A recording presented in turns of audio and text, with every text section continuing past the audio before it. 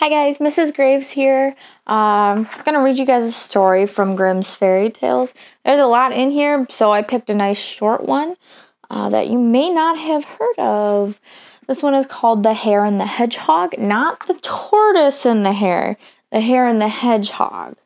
So the original story for the tortoise and the hare was actually a hedgehog, not a tortoise.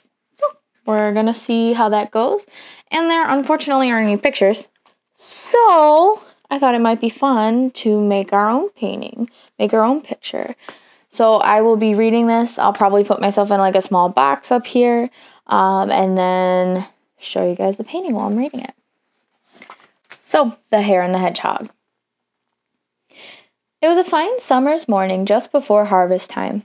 The buckwheat was in flower and the sun was shining brightly in the heaven above. A breeze was blowing over the fields where the larks were singing. And along the paths. Hi, Gomez. Hi. Come here. Apparently we have a reading partner. Come on. Come on, Gomez. Come on. There you go. This is my cat, Gomez. Some of you guys know I have cats. This is one of them. So, apparently he's going to join us. Let's try this again.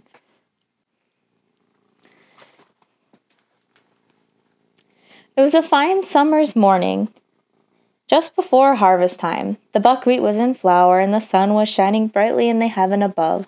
A breeze was blowing over the field, where the larks were singing, and along the paths the people were going to church, dressed in their best. Every creature seemed contented, even the hedgehog, who stood before his door singing as best he could a joyful song in the praise of the fine morning. Indoors, meanwhile, his wife was washing and drying the kitchen before going into the fields for a walk to see how the crops were getting on. She was such a long while, however, about her work that Mr. Hedgehog would wait no longer and trotted off by himself. He had not walked any very long distance before he came to a small thicket near a field of cabbages, and there he espied a hare, who he guessed had come on a similar errand to himself, namely, to devour a few fine heads. As soon as Mr. Hedgehog saw the hare, he wished him a good morning, but the latter, who was in his way, a high-minded creature, turned a very fierce and naughty look upon the hedgehog, and made no reply to his greeting. He asked instead in a very majestic tone, how he came to be walking abroad at such an early hour. "I'm taking a walk," replied the hedgehog. "A walk," repeated the hare in an ironical tone. "Methinks you might employ your legs about something better."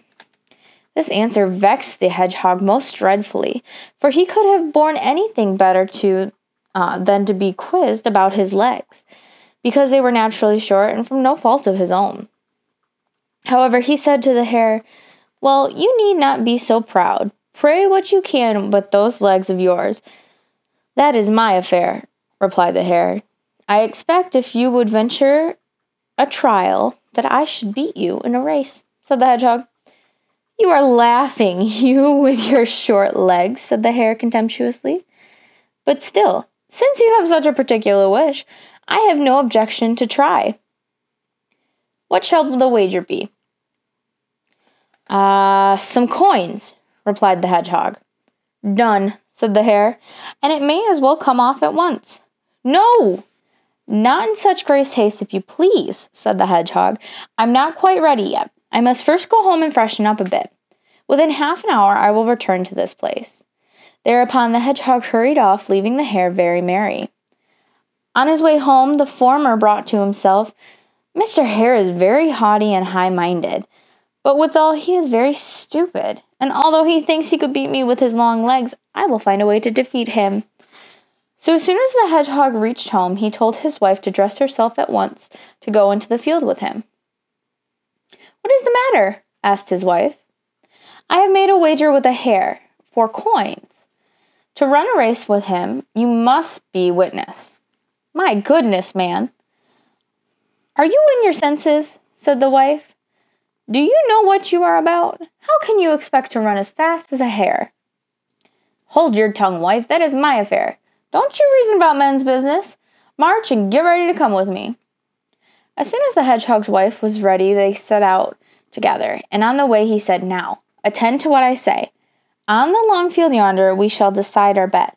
The hare is to run on one side of the hedge, and I on the other. And so all you have to do is stop at one end of the hedge, and then the hare arrives on the other side at the same point, you must call out, 'I'm here already.'" They soon came to the fields, and the hedgehog stationed himself at one end of the hedge, and his wife at the other end. And as soon as they had taken their places, the hare arrived.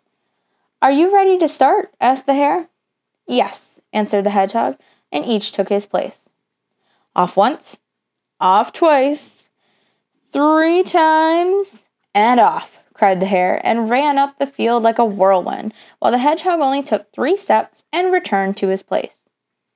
The hare soon arrived at his goal, as he ran all the way at top speed, but before he could reach it, the hedgehog's wife on the other side called out, "I'm here already." The hare was thunderstruck to hear this said, for he thought it was really his opponent, since there was no difference in the appearance of the hedgehog. "This will not do," thought the hare to himself, but presently he called out, "Once, twice, and off again," and away he went as fast as possible, leaving the hedgehog quietly sitting in her place.